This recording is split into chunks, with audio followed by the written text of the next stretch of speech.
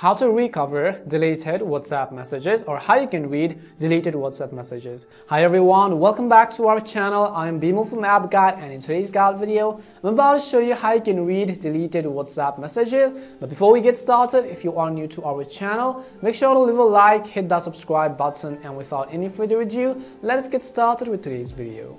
Now there are a couple of ways. Let's say that someone sends you a message, you didn't get the time to see it, but all of a sudden your friend deleted that message, but you're curious as to what he or she told you and you want to find out what they told and you don't have any way to do it. If that is the case, make sure to watch this video till the end because I will show you how you can read deleted WhatsApp messages. Now for example, let me just go ahead and open my WhatsApp app on my phone right over here. Let's say that my friend sends me a particular message, for example.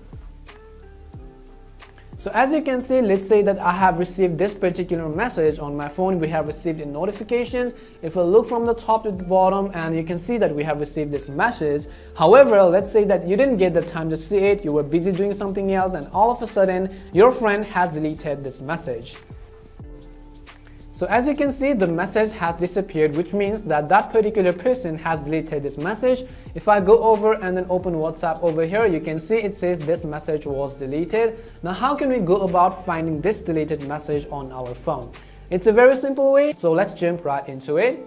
Now on every Android phone, there is actually a setting called notification history. So what that does is that it is going to save and keep a copy of all of the notification history you receive on your phone. In order to access that, we're going to go over and simply open settings on our phone.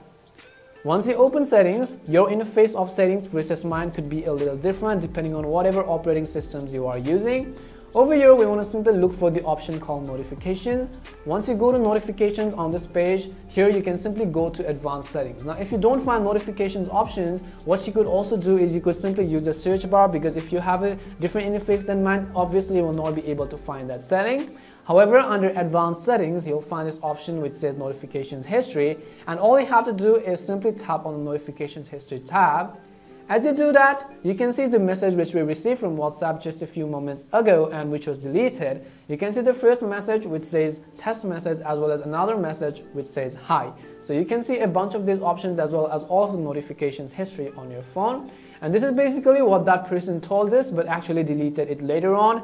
And it was saved to our notification history, and if you haven't turned on notification history, you will not be able to find it. So make sure to go to your settings as we did just now and then simply turn the toggle on next to notification history. What that does is that if you receive a notification, you didn't get to see the message, it is basically going to save it on your notifications history tab.